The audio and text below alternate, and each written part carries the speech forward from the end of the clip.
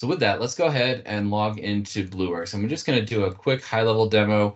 If you have been using Blueworks for a while, this might be a little bit of a repeat, but maybe you'll learn something new. And this is the demo that I give quite often. So if you've already seen it, my apologies, but we'll kind of just do some basics here.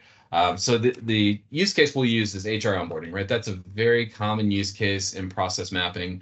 We're creating a new blueprint in my sandbox space. So the concepts here, if you're not familiar with Blueworks Live, is that you have spaces and blueprints. So they're kind of the two core artifacts. There's other things like decisions, policies, and process apps, but mainly we're working with blueprints and spaces. So my new blueprint is called HR onboarding, and this is not going to look like a process diagram right out of the gate. This is going to look like a virtual whiteboard with sticky notes on it that we can move around. And that's intentional because this makes it much easier, much more accessible to maybe stakeholders or subject matter experts that are not as familiar with process mapping, right, or process diagrams. And so I'm going to go ahead and create a few milestones here. We'll just build this really quick. So let's say that the first milestone, we're going to start with the offer going out. So the HR might send the offer letter. They're going to review the offer. They're going to sign the letter. And then they'll return the letter. If it's a physical letter, right? It's probably an email, but we'll leave it like that. So once they've accepted the offer, we're going to do some things around documentation. This will be things like, we'll do it. This is a US-based use case. So we'll say they select a health plan, choose 401k. We might perform a background check. Then we might do some things in facilities. This will be things like order new laptop.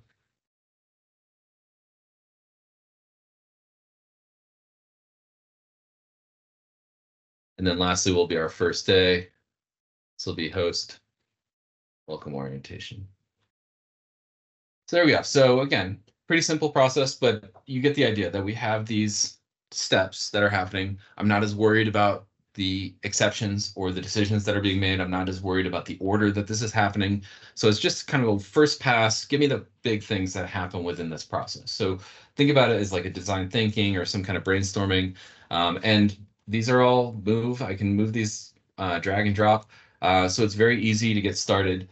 But the goal is not this visual, right? The goal is what is behind this. We're going beyond just the two-dimensional picture because I could probably create this in Excel or PowerPoint, but it's behind what's behind each activity, which is important. So we have all of these properties that I can choose from. I can add my own custom properties.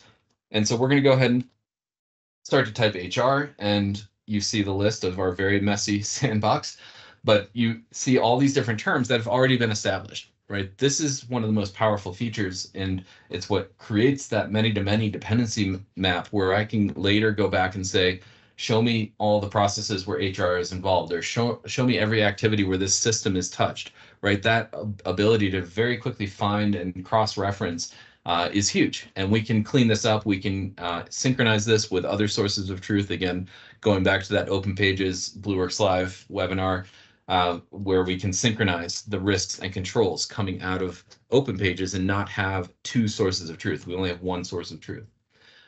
So at some point, we're ready to turn this into a process diagram. I'm going to go ahead and turn this into a diagram here, and we'll see that the HR swim lane is added because participant and swim lane are linked, but it's very easy to add new swim lanes and change them. And if we drag an activity onto the new swim lane, it will automatically pick up that participant. So really quick, I'm going to just drag this around and create our updated map. And now it looks much more like a process, right? Albeit a simple one, right? And we'll do that. There we go. Now this is our straight through process. We do see the handoffs and we do see the different steps that are happening. But now we can start to add a little more detail, a little more complexity. Like what happens when they don't pass their background check? I can add a gateway that says if they pass, then we keep going. If they don't pass, what do we do? Do we end the process? Do I add some follow-up steps? Or do I create a loop, right? Just to kind of repeat and retry. Probably not what we would do in real life, but you get the idea. And then another key feature is the sub-process. So when I have steps that are similar or that I want to group together or that I want to collapse into a lower level, I can select those steps and say, okay, review offer, sign the letter, return the letter. Those are all part of a larger concept that I can kind of simplify this to be accept offer, right? And now we have a much simpler process because I can collapse that down, but I don't lose the detail. I don't lose that granularity. And so I can just expand it. I can still add the documentation to those steps. And then I can add things like color coding, icons. So if I go in and I say, okay, select health plan, that's a troublesome step for us. I'm going to set that as red. So colors can mean whatever you want. You can set standard color legends. And then I'm going to add a little bit of detail to this to say, okay, well, let's say that this is using, the HR system, and it takes about 45 minutes with 2 hours of wait time.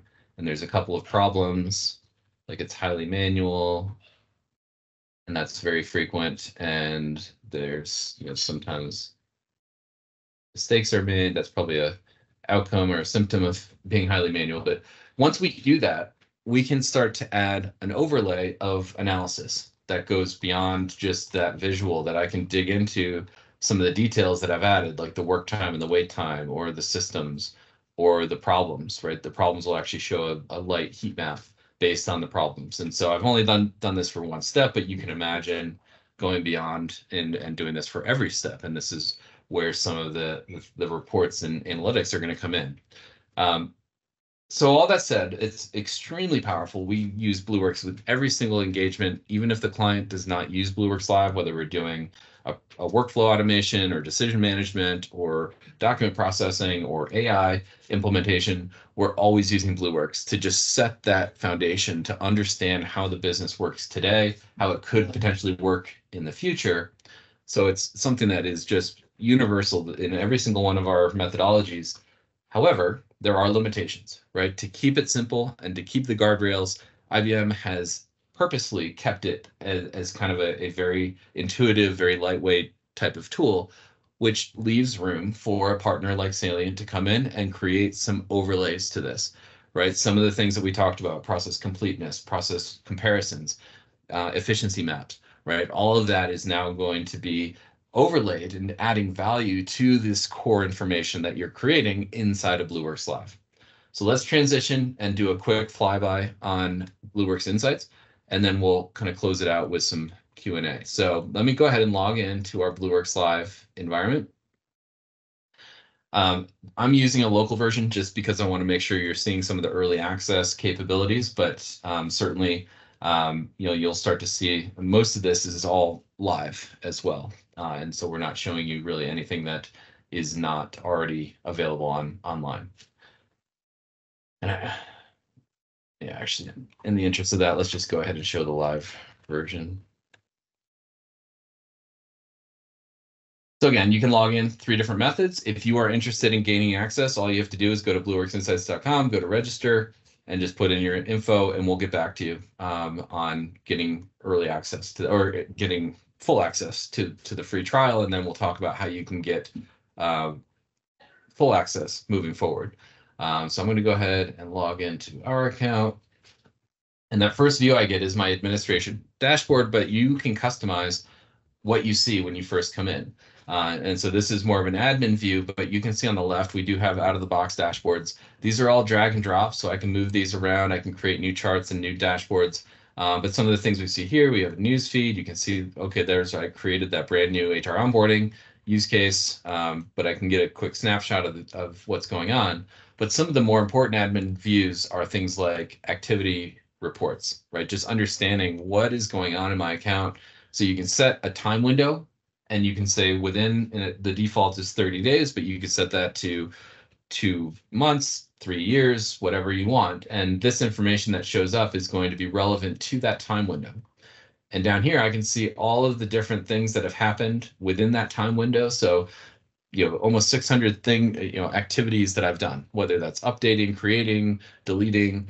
And so I can click into this and actually get a detailed view of when I'm actually working more in the account. So it just gives a little bit more of an oversight for our administrators. But it goes beyond just administration, right? We can run different kinds of blueprint reports, like active blueprints within a given month. We just started June, so not a whole lot going on Monday.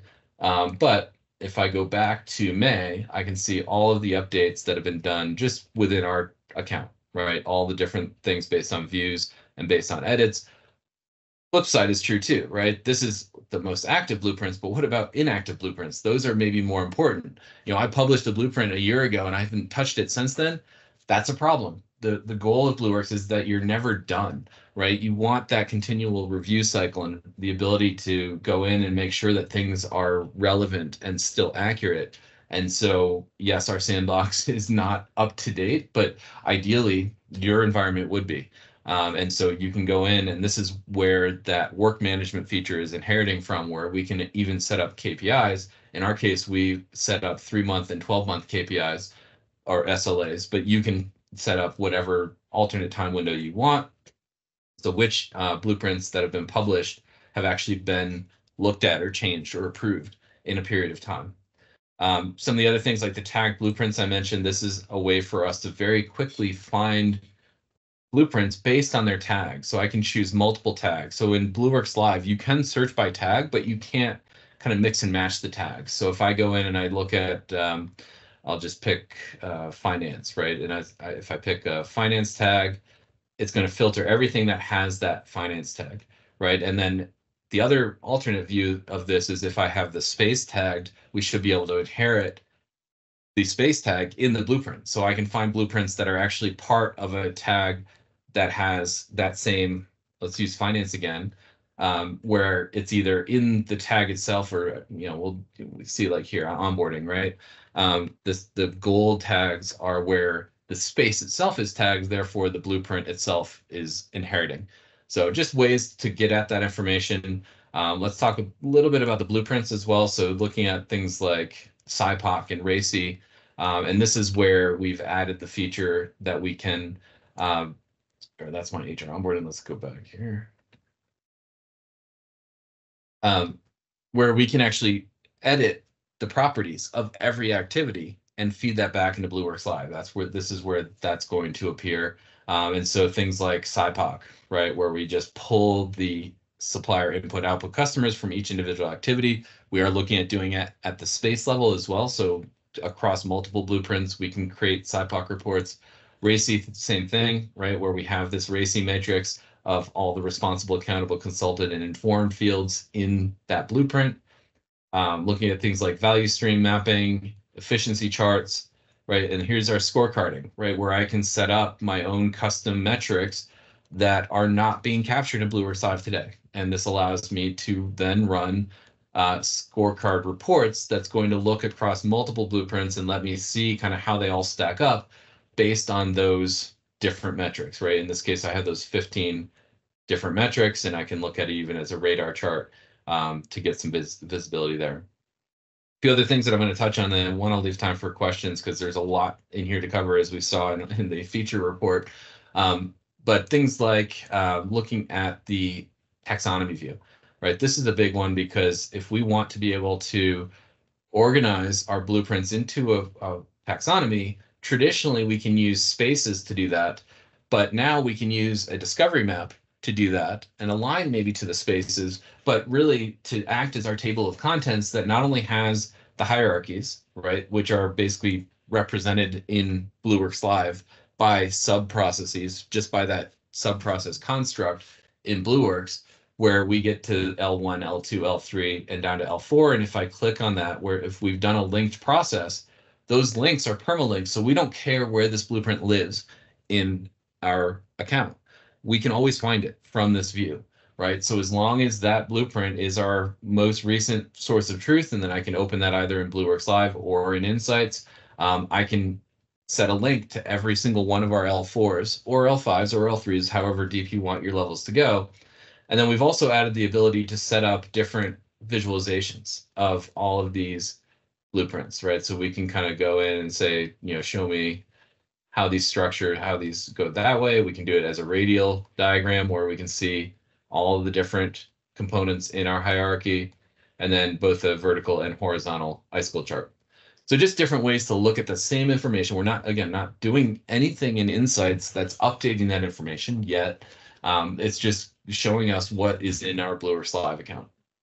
And along those lines, those relay back to things like customer journey mapping. So the ability to set up a visual representation of the customer journey that shows, here's a sample airline customer journey map, right? Where I even have sentiment analysis going on and each of the steps. This is basically, those are the milestones in my Blueworks Live discovery map. And then these are the activities, but then I've added these custom fields, thinking, feeling, using, and opportunities that align back to customer experience.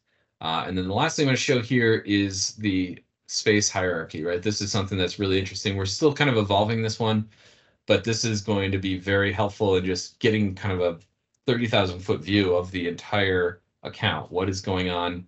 And in our sandbox, again, very, very messy, right? But I can maybe zoom into this and scroll in. We'll just hide that. So that's the one of the views that we have there, but I can collapse that down. And then I can even drill in. Let's drill into my account where you can see the breadcrumbs at the top up here.